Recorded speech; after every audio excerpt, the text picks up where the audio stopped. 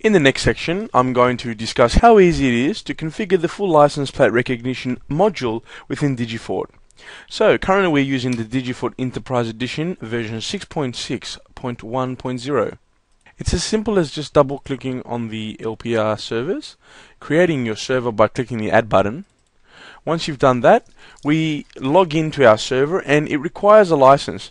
Now the LPR license runs with two USB dongles. As we are all aware, the traditional Digifort software is locked via a USB dongle. So you must purchase the USB dongle when purchasing your Digifort software. When we going to use LPR within our servers, you could just imagine how many USB dongles we're going to require. One for LPR, which is a special engine which is made by the manufacturer Carmen. Okay, so they make a dongle for us. We also have the second dongle, which is the Digifort LPR dongle, which will be the license for the Digifort. And the third dongle would be the Digifort recording dongle, which allows you to record all the cameras, including your license plate cameras, on your Digifort software. So moving on here, we're going to have to activate a license. So as you can see here, I click on the licenses. Now already I have some demonstration licenses activated, but for those of you who have already understand how Digifort work, we click the Add button here and we have three options to choose from. One being send the registration data. So if you would like to test the Digifort software, you'd require to fill out the form and send it into our Digifort office, and we can provide you a 30-day demonstration license for the license plate recognition. Do keep in mind, a license plate recognition is only possible to be tested if you have a Carmen dongle. Okay, and the Carmen dongle can be purchased from your local distributor. Fill in all your information and press the send button down here.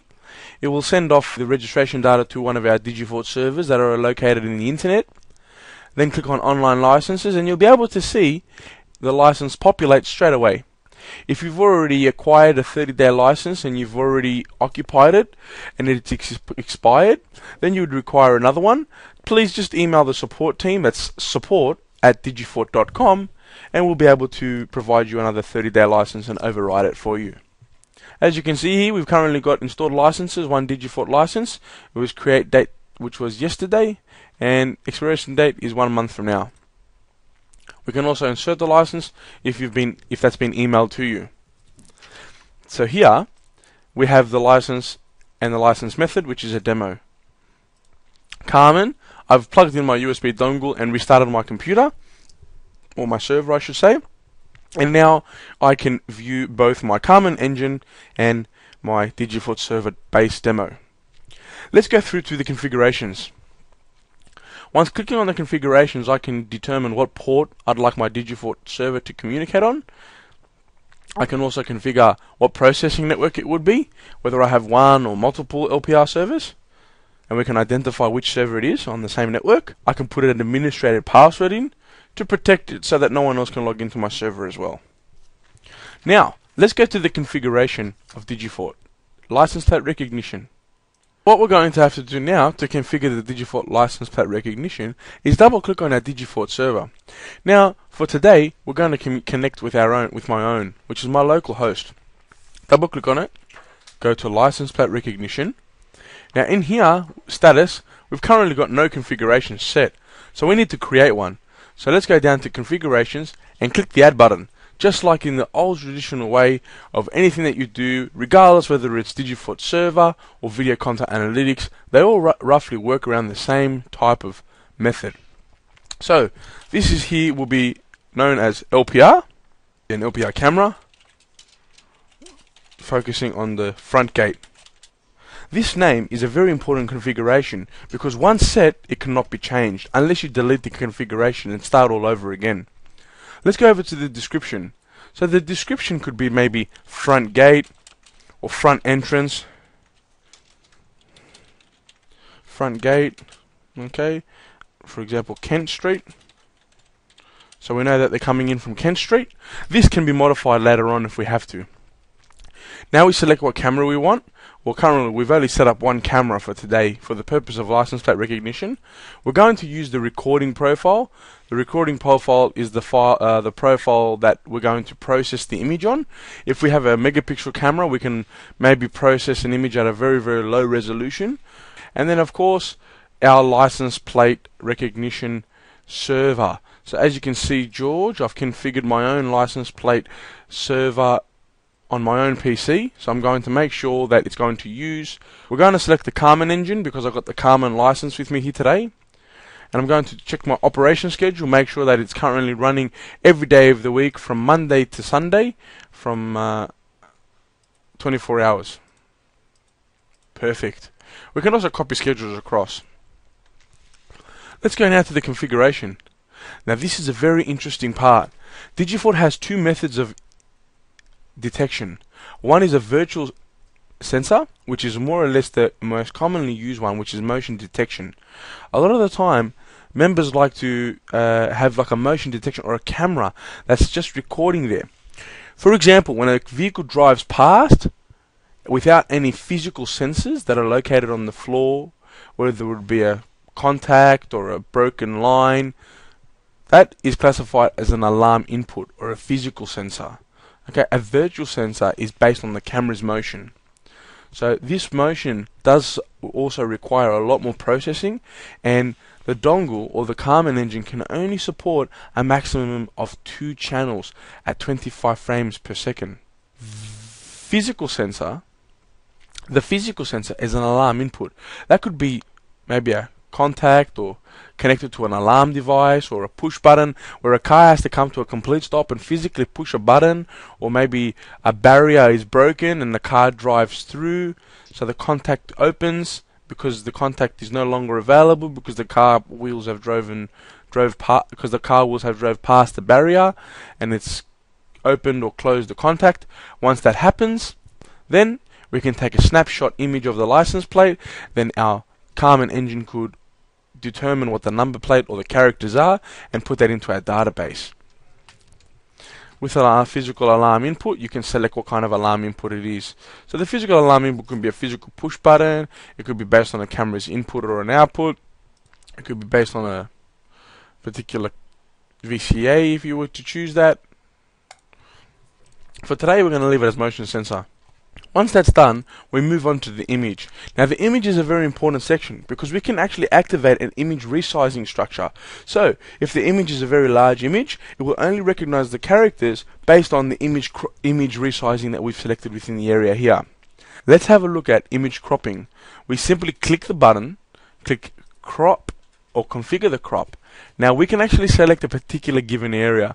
So maybe we don't want to transmit or across both lanes. We only want to select one lane. And see here, maybe this has a time and a date. So if that comes through based on the imprint of your CCTV footage, that could also cause a problem because these are characters. So the Digifort engine might read it. So it's a very important idea to try and narrow down the section that you would like the Digifort Carmen engine to detect. So here I'm only going to select that area, and anything outside that area is a waste, so make sure it doesn't recognize it. There we go.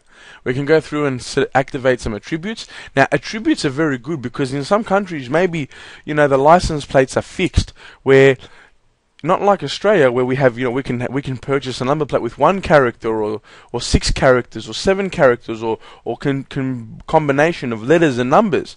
In some countries maybe you only want to determine the first 3 letters of the number plate are numbers only, and then the second 2 or the second section of the 2 I only want to detect numbers only, and then the last letter could be a number or a letter, so that would be classified as an X.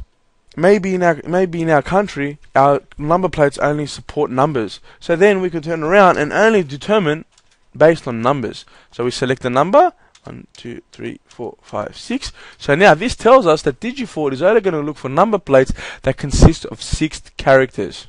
Alright, let's deactivate that for the time being. Further down we have license character count, so we can put a minimum character count and a maximum character count. So anything above the number that we've selected, it will just disregard. Go over to the right, so here we can add the users or the group's rights of who can actually access the license plate configuration. Once that's configured, believe it or not, you're actually done. That's how simple it is to configure a Digifort license plate recognition server.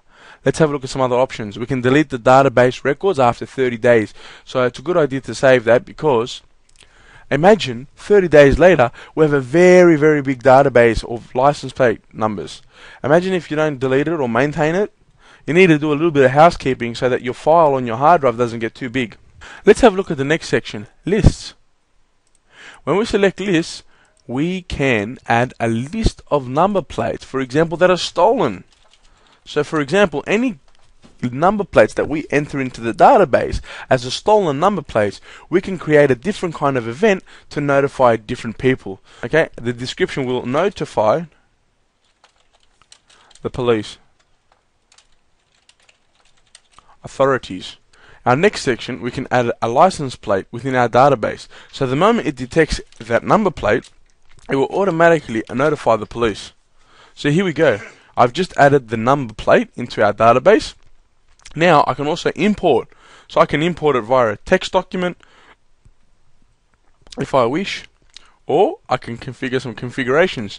So here we are. These are the configurations that will take place once that number plate has been detected within our database. So send an email. We can send it to a particular group. We can send it to a default SMS. Okay, here are our configurations that we can configure, and once the number plate is detected within the database, it will trigger one of these following events. For those who use Digifort and the software, more than likely you've seen this operation window before. So we can pop up the screen, we can select the camera to come straight across, simply just drag and drop. We can check the scheduling of that alarm event, we can sound off an alarm, like so. We can choose from 18 different alarm devices. We can also change the duration. So here we go. Save that like so. Instant message to the operator. So this is stolen. So once they see that, they know that they have to very quickly respond. And then further down, we can also request written confirmation from the operator themselves, or also known as the responder. We can configure different kind of configurables. Who will be receiving the notification? But for today, we're going to leave it as blank. Let's press OK. So once we've finalized everything there, we go to the status and have a look at the configurations. So there we go. We can see that we've got one activated configuration, and the current activated configuration is currently working. And we have a look at how many frames are currently being processed, and we can also drill down on the configuration and have a look, for example, how many frames are receiving, and if it's processing all the frames or if it's losing the frames. If you're losing frames, then more than likely your LPR configuration is not working. You may need to revisit the beginning of this video to run through all the steps again from the beginning. Let's have a look at it in the surveillance client. So let's have a look now how easy it is to view your license plate recognition. All the vehicles are driving by, and as you can see, as the vehicles drive by, I'm receiving the number plates that are coming in through.